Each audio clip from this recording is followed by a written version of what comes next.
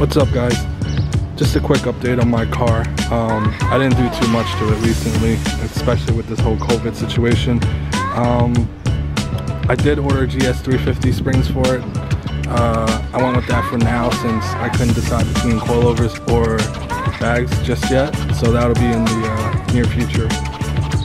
This video will be about how I edit my car photos on Lightroom Mobile. I started a TikTok uploading speed edits, and everyone's been asking me to make slower videos, so here we are. Let's get started. So I normally shoot with an A7 III and Fuji X100F, but I don't always have them on me, so my phone is the next best thing. I shoot with my phone quite a lot, and I edit those in Lightroom Mobile. This is the paid version, and I do use my own presets, but I use them as a base for my edits. As you can see, I still go through and mess around with all the settings and stuff. I'll make a separate video on presets, and maybe in the future I'll release mine. I use Lightroom on the desktop too, so if you guys want to see a speed edit on that, let me know and I'll make a video on that as well. But for now, enjoy the rest of the video and watch how I edit. Peace.